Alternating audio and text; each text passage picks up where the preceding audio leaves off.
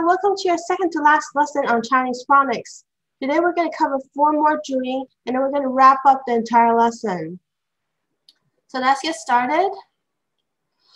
Okay, as you can see here, this is a calendar. So the word calendar in Chinese is called 日历, 日历. So this zhuyin over here is 日, 日 for 日历, 日 for 日历. And then, so they look up on this calendar and realize today is a holiday. So it's time to rest. The word rest in Chinese is called 休息, 休息.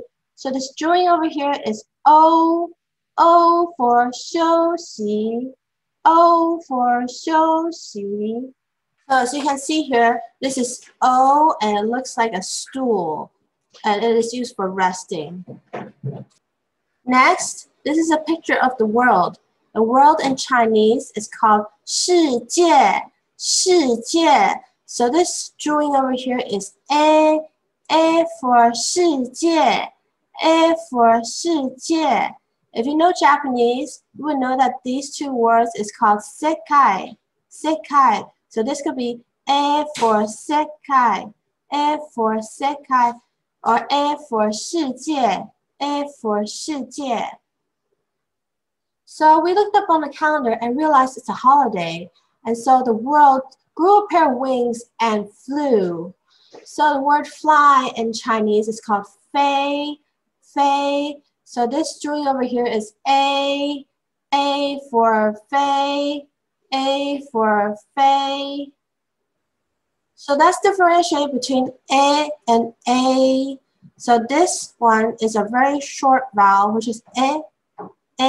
And this one is a double vowel, which is A.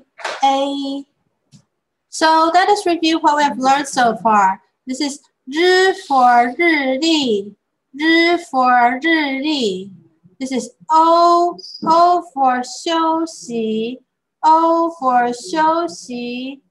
This is A for 世界, or A for sekai, A for 世界, or A for sekai. And this is A for fei, A for fei. All right, we finished all 37 zhuyin. So do you have any questions for me? Leave me a comment below and I'll try to answer them. So hopefully I'll see you in the last lesson. So see you later. Bye.